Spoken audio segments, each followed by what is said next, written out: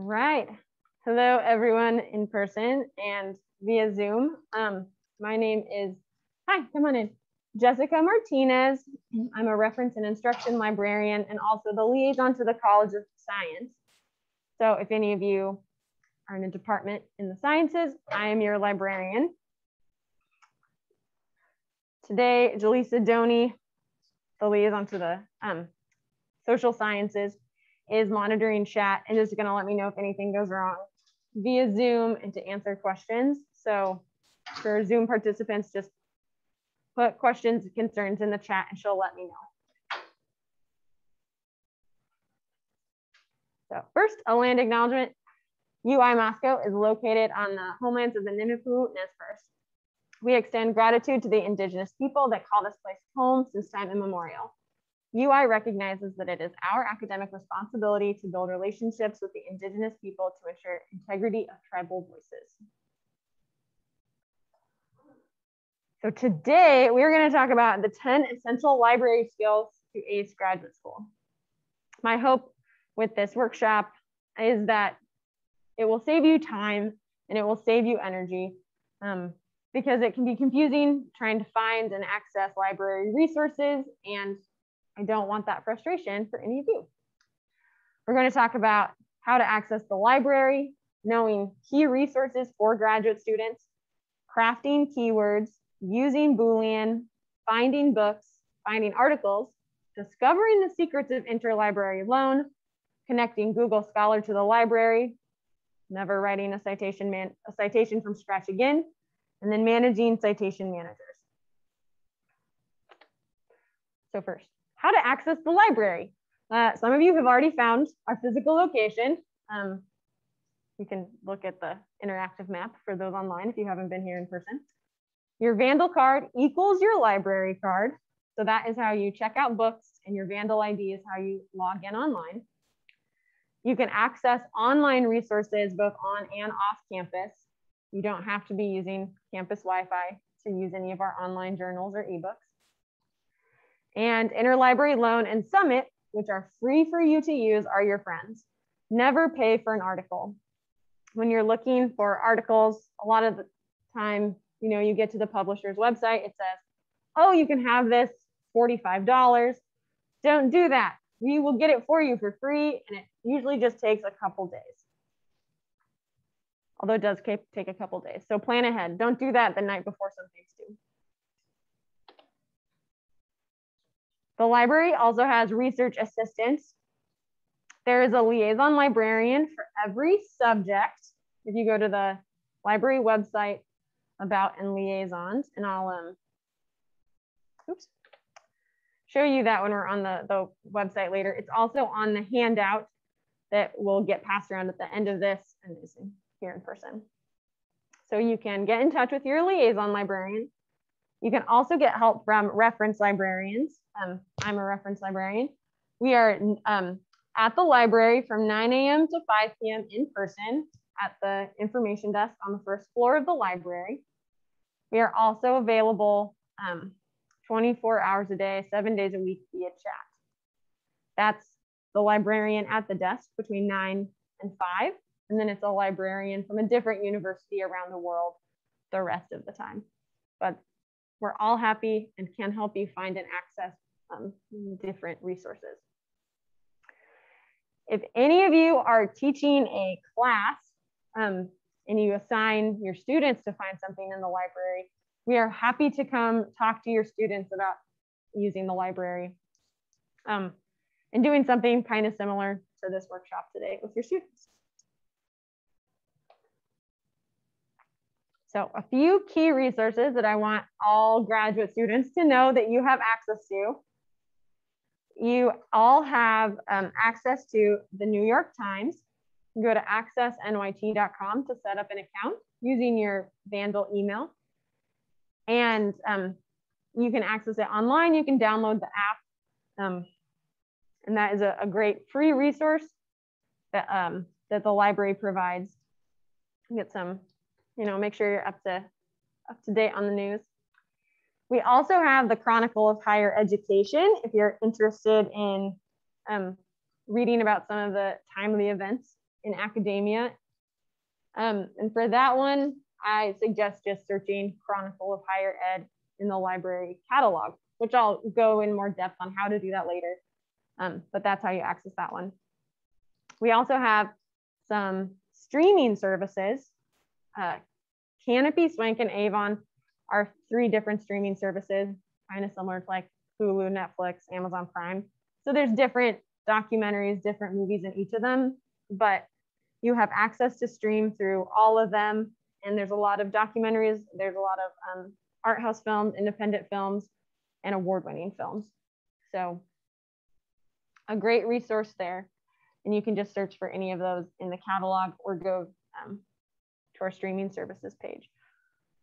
So any questions about accessing the library or these this first set of key resources for grad students? Good? Chat? Good? Okay. So the biggest and most useful resource we have for you, though, is called ProQuest Dissertations and Theses. This is a huge database, and it's managed by the company ProQuest, since its name, but it is dissertations and theses from all over the world, all different subjects.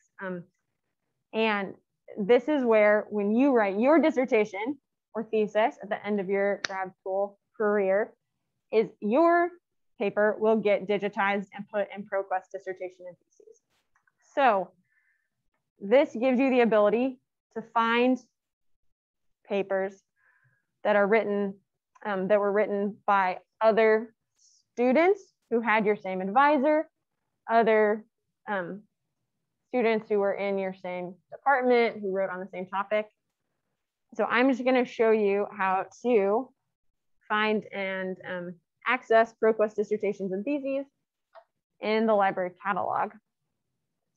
So here we are, library website, lib.uidaho.edu. And I tried a few different ways of like the easiest way to find ProQuest Dissertation and Theses. You can go to the database A to Z. You could click on this link. You could go here and go down to Dissertations and Theses. Is that under this one? Dissertations and Theses full text. But the easiest way is if you just search PQDT.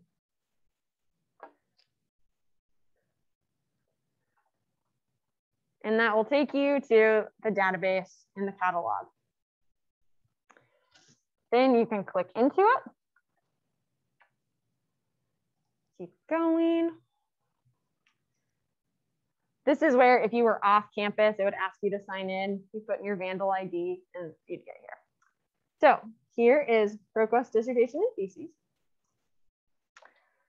So what you can do, basic search, you could just throw whatever in, but under advanced search, there are a lot of really neat options. So let's say you are in the geology department at U of I, and you are interested in reading some dissertations or theses that were written under the advisement of Leslie Baker, who was the department chair up until this year. So what you could do here is type in her name, and you'll see that one of the options under here, like there's, you know, keywords and text and title, but one of them is advisor. So there's a lot of ways you can get pretty specific here. You can say advisor. And I'm also going to say that I want to make sure, you know, Leslie Baker, that's like, there could be more than one. So I'm going to go down here. So you could put advisor here or up here and change it. And then down here is university or institution. And you look up universities and institutions.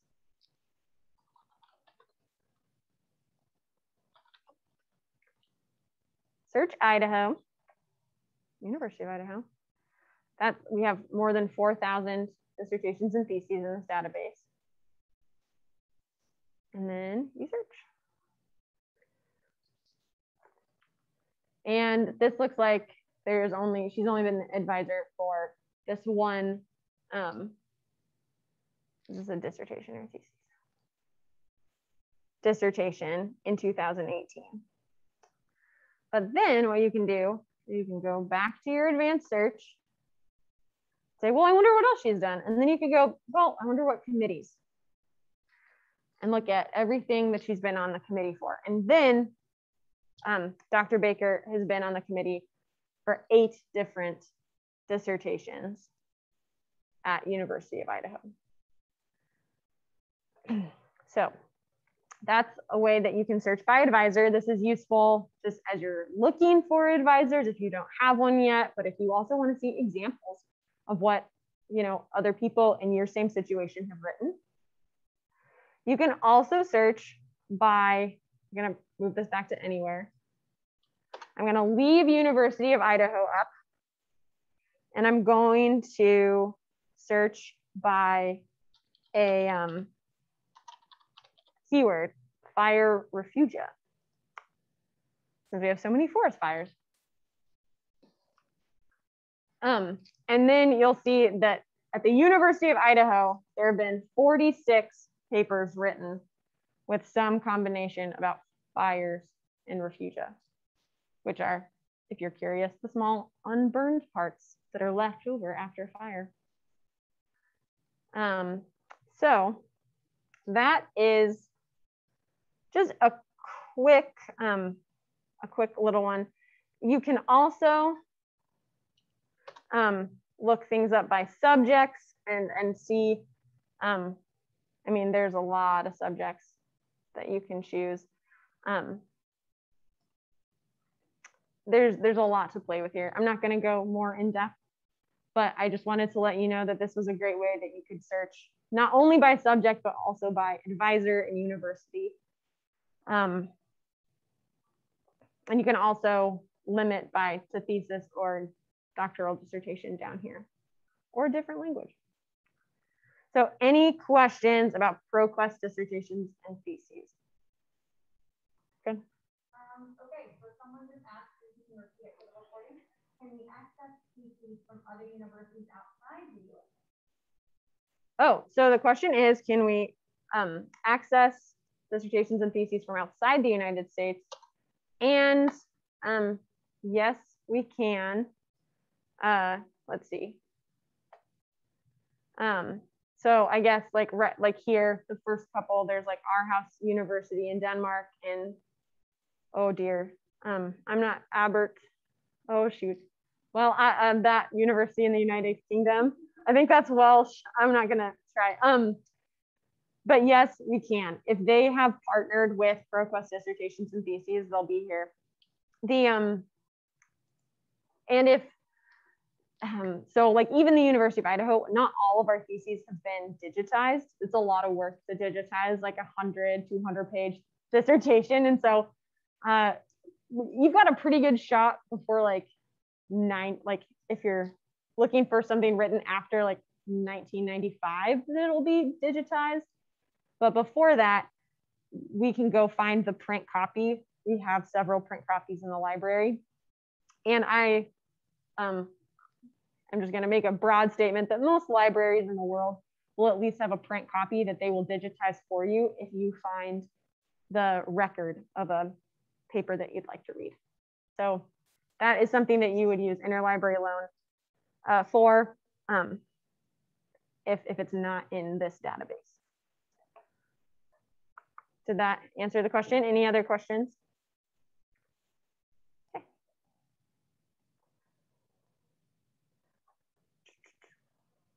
Okay. Oh, shoot.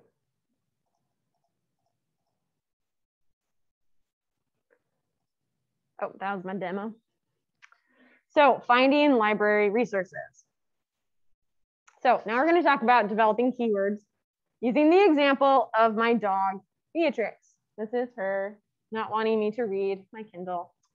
And she is a pit bull blue heeler mix. And so if I wanted to research what's going on with my dog, I would sit down and I'd think about all the different words that you could use to describe B.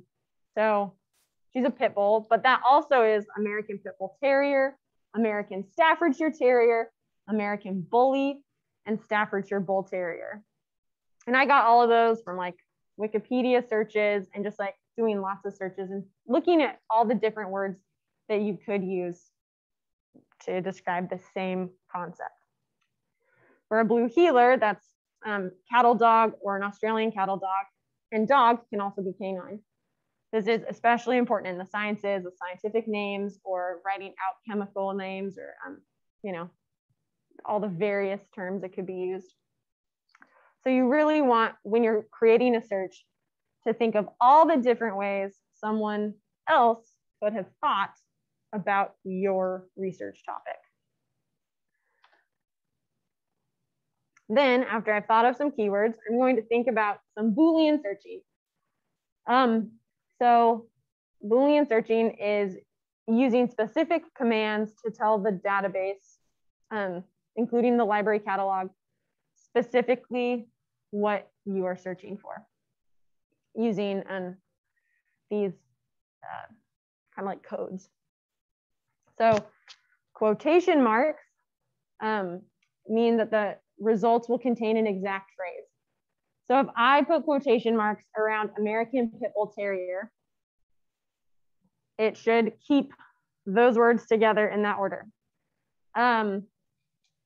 Quotation marks, a lot of databases now are trying to go a little bit more towards the natural language searching that you end up with in Google. And so sometimes it will ignore your quotation marks and it just wants to give you everything, but that is the idea. And sometimes there are different ways to play with the advanced search to get this, and I'm going to show you that in a second. More Boolean, and is the results contain all the keywords, and is a way to make your search smaller. Yes. Oh yeah, yes, please take a photo, take a screenshot. This is a good one to take a photo of. So and should make your results smaller and more specific. Or makes your results larger because you're going to get results for both dog and canine. Parentheses are how you can contain ideas. So you could make this search string really, really long. Like I've seen like 200 word long search strings that you can put in a database and get alerts for. So you get really specific results back, and then you can get alerts sent to your email every time someone writes something on your topic.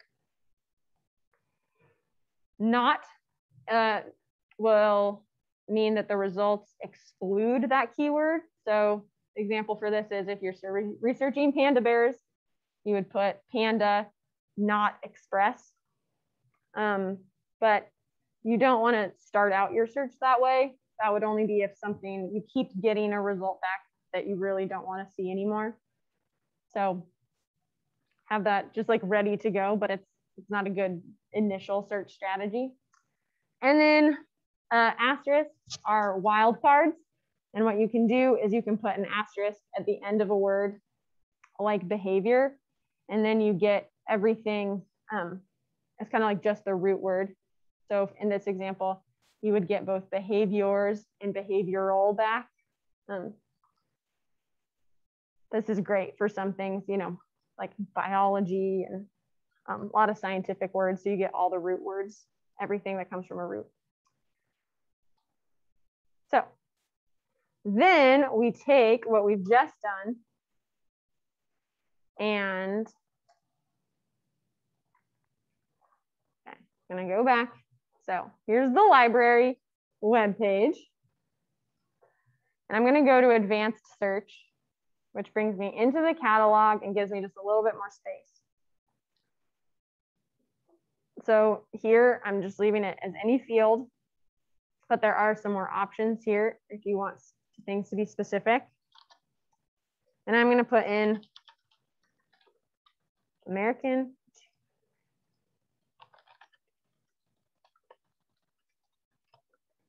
Pit Bull Terrier.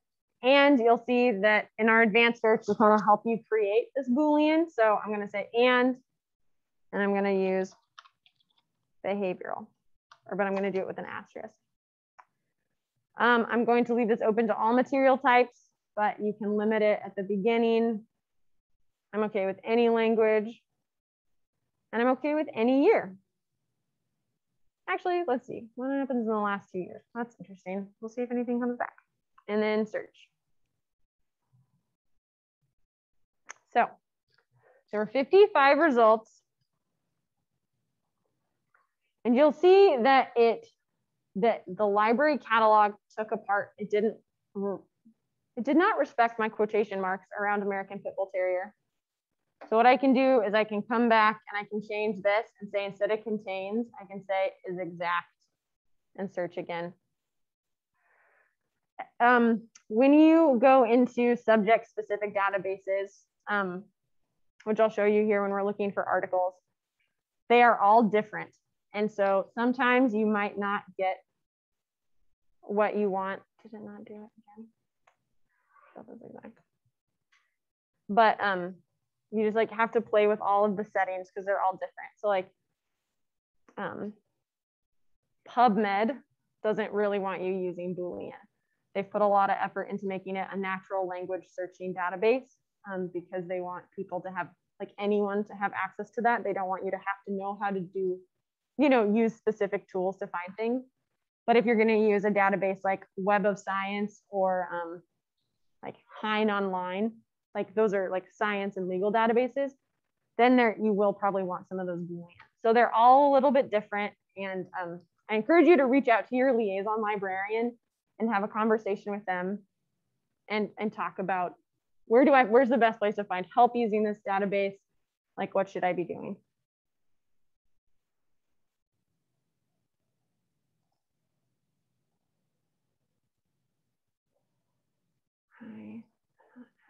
So then here you'll see some of these are open access.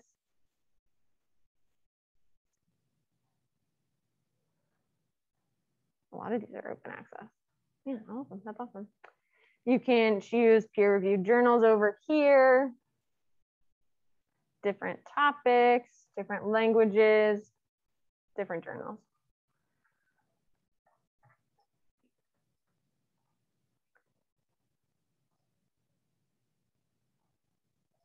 Go to any year.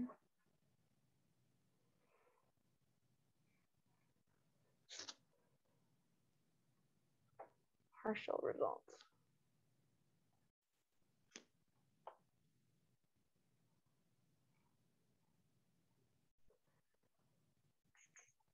So here we've got full text online that you can change your availability to, and you can also change your research type to articles.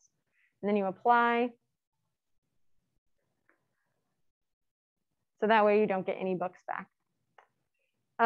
If you were searching for books, you would get rid of that articles filter.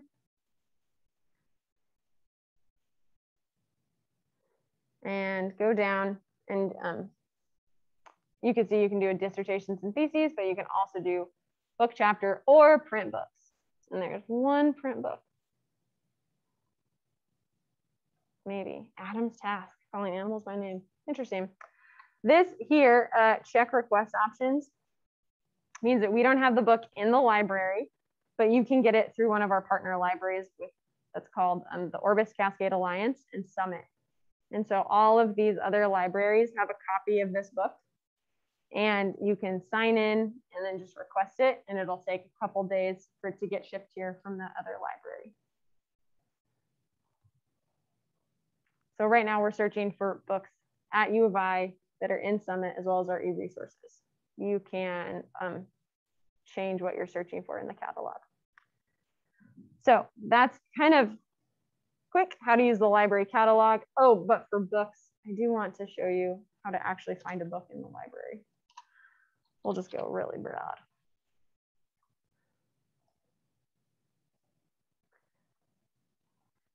So all 3 million books on dogs. So this is a book about dogs in the children's section of our library up on the 3rd floor. And you'll see the call number here. Library of Congress classification is what we use at the library to organize our books. And PZ is going to be up on the 3rd floor of the library. If you're looking for maps, we have small print maps at the reference desk on the 1st floor of the library. You can also find maps here, location maps. And scroll down to the 3rd floor, and you'll see that the PZs are back here in the corner. So that's how you'd find a book at the library. You can also, if you're like, I don't have time to go find a book. I've got a, master's thesis to write. You can also sign in, and then you can request the book, and we'll go find it for you and email you when it's down at the information desk. You still have to come pick it up, but you don't have to go find it. Okay, any questions about finding articles or finding books and articles in the catalog? I'm going to show you databases real quick. Good? Makes sense? So if you are, when you're doing your searching, books, catalog, library catalog, that's how you find books. But for articles, you're probably going to be using a database. So databases A to Z, just like for the ProQuest dissertations and theses. And then when you're looking, I'd go to databases by title. And here you can look through all of them and you can sort them by subject. So, if you're like, okay, I'm doing, let's see, education, curriculum, and instruction, we have a lot of databases about this. And you can kind of look through, read the descriptions, and see what best suits your needs. Because then once you go into one, so like in this instance, we'll go to Eric, Education Resources Information Center. And this is a big one for education articles. You'll see that a lot of these are hosted by the companies EBSCO and ProQuest. So a lot of these databases look really similar. Then you can put your search terms in from the keywords and the Boolean, however you've decided to craft that.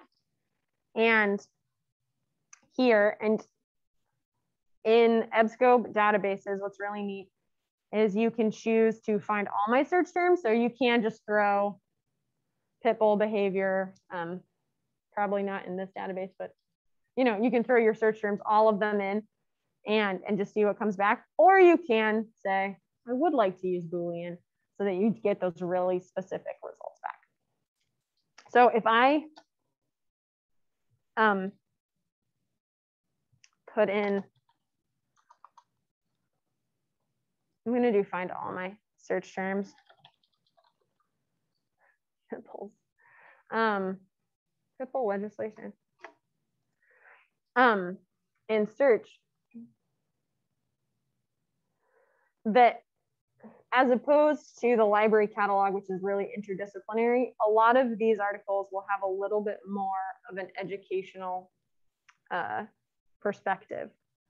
But also then this just came back with like legislation about anything. So when you're searching things, you have to keep going. You'll often get frustrated. You just have to keep searching for things and look for other ways to do the same research. I really like using these subject terms that are like down here, because often the way I think about something is not the way that someone else has thought about something, especially the people that like put the subject headings in.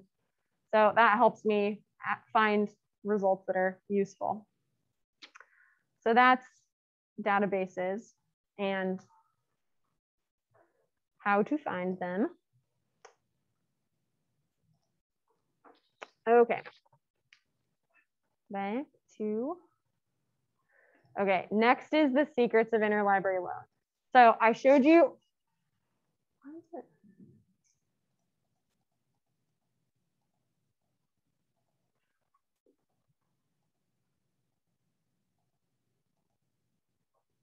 I showed you how to get Summit books in the catalog. With interlibrary loan, you can also find them if you sign in and we don't have access to it. Interlibrary loan is an option in that same place. You can also get it by going to ILL on the homepage of the library website. Then you are taken to this page and you sign in using your Vandal ID, the same one that you use for your email and everything else. And it'll take you to this page. And then you choose article or what other resource type you're trying to get. And then you put all the information that you have in and request it. And you will get an email with a PDF or a link to a PDF in a couple of days. So that is interlibrary loan. There's some chats. Are there questions about that? No? Okay. Yeah. Oh, it's ILL is what it is on the library website.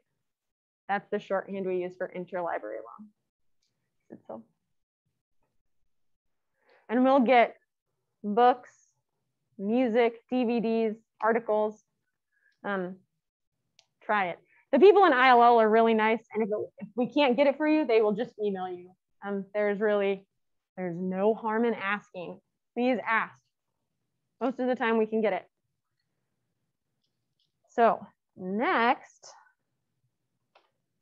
I'm going to show you how to connect Google Scholar to the library.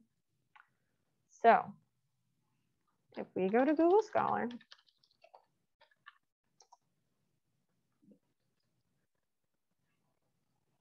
you've been here. Everyone has used Google Scholar, I think. What you do is you go up to the little hamburger,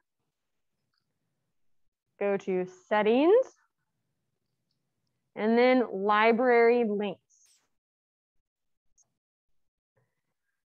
Since we're on campus, all of the University of Idaho ones are automatically selected.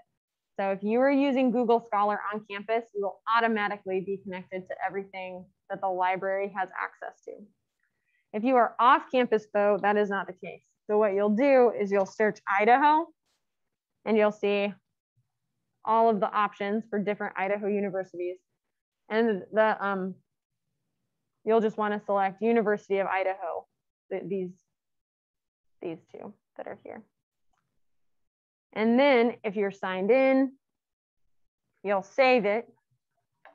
And if you're not signed in, you can set this up and then it'll just be good for that one, time you're on that browser. So then when you are on Google Scholar, we'll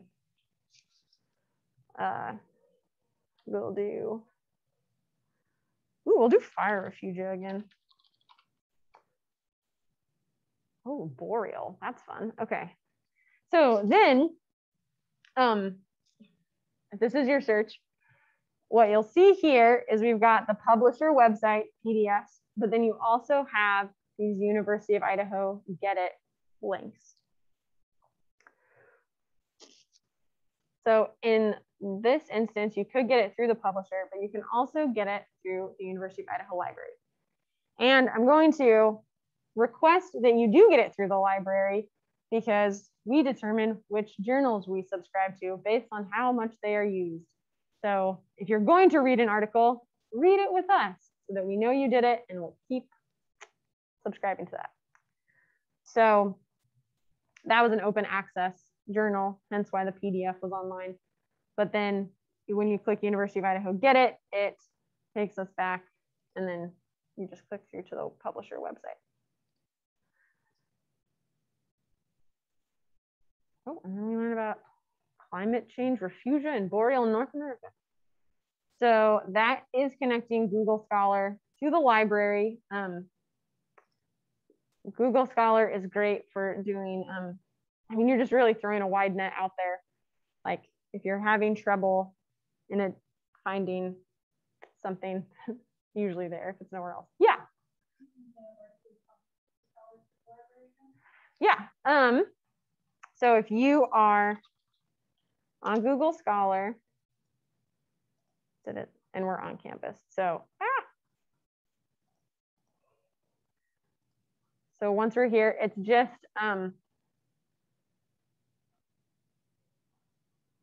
clicking.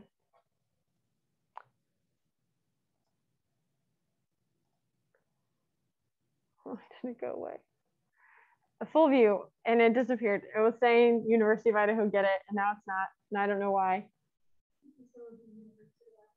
Yeah. Am I already in them? I don't know why it's not working. Or why it doesn't look the same as it did a second ago. It will usually look the way it looked the first time. I think maybe it already like, maybe just skipping that now. I don't, cookies on the internet, probably. That's my explanation for that. But yeah, University of Idaho, get it, is how you go through the library catalog to get our copy of an article. So, oh, next we are going to do never create a citation from scratch again. Don't do it. Don't create a citation from scratch. It's horrible. Nothing is less fun than that. So I have a couple resources to show you for that. The first is research guides. So under research guides, you will actually find lots of wonderful resources. The various liaison librarians have put together research guides for all the subjects. So let's say, ooh, we'll do one of Jaleesa's maybe. So if you are studying journalism and mass media, this is your research guide. And there are suggestions of newspaper databases and other library resources that are useful to you. There's also on all research guides this cite sources page, which will take you to this page that has been created that has the citation style information for all the main citation styles, as well as the writing center, citation management system links, and citation tools. My favorite one to use is Zotero Bib. That if you are on Zotero Bib and you can be, that you can do a, you can just put a URL or an ISBN in here and it will create a citation for you and that you don't have to make it from scratch. I should have kept my forest fire refugia thing open. Fire air now. Oh, can you cite that? I don't know. Let's try it. It's like, how's the air quality today? I don't know if this will work. Oh yeah, I don't know. I mean, close enough. Fire and smoke map, no date, retrieved September 7th from firenow.gov, which gets you like in the ballpark of a correct citation for that government website. You will, of course, always want to check with an actual handbook, and if you're citing something very esoteric, you'll definitely need to pull those handbooks, which we have all of the newest handbooks in the reference collection on the first floor of the library. So citation style in the research guides and Zotero Bib is I think it's the best one. It doesn't have ads on it. A lot of the citation generators from the past now have a lot of ads on them. And then my very last thing, I want that to go away, for today is citation managers. So Zotero, the company that makes Zotero Bib that I just showed you, also has a citation manager called Zotero. And a citation manager is software that you can use to save and organize all of the resources that you find in your research. So you would be able to store all your PDFs in Zotero. You're able to just, it will create all your citations automatically, and it will create a bibliography for you at the end of your research that you can insert into your paper.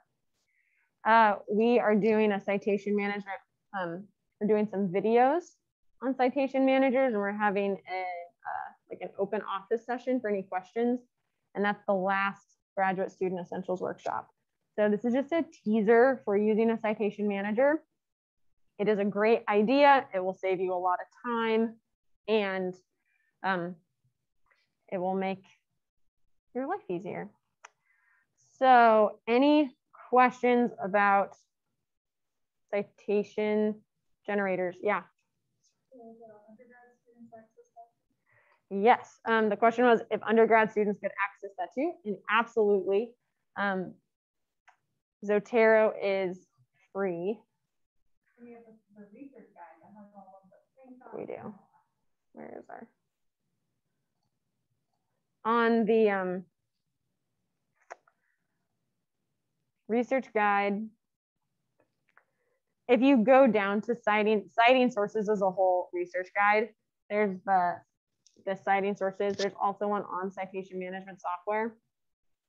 I'm just going to go back to this one that this is the one that is connected to all the other research guides. The three that we suggest are Zotero, EndNote, Web, and Mendeley, because there is a free version of all of these. So anyone can access citation managers. Yes.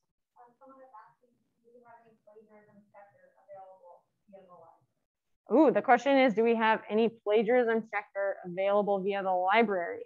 And my response to that is no. Do you know of one? Oh, there is one through the College of Graduate Studies. Okay. Okay, they are ironing out the details, but if you reach out to the College of Graduate Studies, they will help you with the plagiarism checker. That's really cool. Yeah, good news. And then one more question. Yeah. Will the library help if we need to access a paid database? Maybe something that we don't have. Ooh, like you need to okay, the question is, will the library help help if we need to access a paid database that we do not have access to? Interlibrary loan will get you an article from any database, but if you need a database like that has data, sometimes we can get those, usually we cannot, but we can help you find a library that does have access to that database. And you might have to drive a little ways, but we've definitely helped people find that and have sent people to WSU. Sometimes has databases that we don't have, especially when it comes to like data things like business data. And I know that I've helped connect someone with the Coeur d'Alene Public Library because they had a database that like nobody else in the area had, and they had it. And so I thought it was a professor drove up to use the database there. So we'll help you find it, even if we can't give you money to access it. Any other questions? Oh, yes. Not a question, but related to the plagiarism, Amanda Palmer and Jack said the COGS email is COGS@uidaho.edu. Okay. Email COGS. Okay. So then at the end here, there is, this is the first graduate student essentials. Hopefully just a quick overview of some of the things available to you at the library. There is also going to be journal publishing next week. Like, what do you do if you want to publish a journal or publish in a journal? There's going to be one on story maps and ArcGIS, one on data management, and then October 5th, our citation management office hours. And you can see all of the workshops at the library just on our homepage here is you can see all the upcoming events. So 6 questions you need to ask before publishing a journal article will be next Tuesday. And there's also a handout that has a lot of the information that I talked about today. So you don't have to remember all of it off the top of your head. And there's a version Jaleesa's sharing in the chat that hopefully maybe can be shared somewhere else, because that's all hyperlinked so that you can just get to the most useful page quickly. There's also an assessment link that Jaleesa's sending out in chat. And if I could prevail upon everyone in person to take a moment to fill this out here, I would greatly appreciate it. But that is all that I have. Thank you for coming, and please let us know if you have any questions. We are nice, we like to help, and we're here to help. So thank you.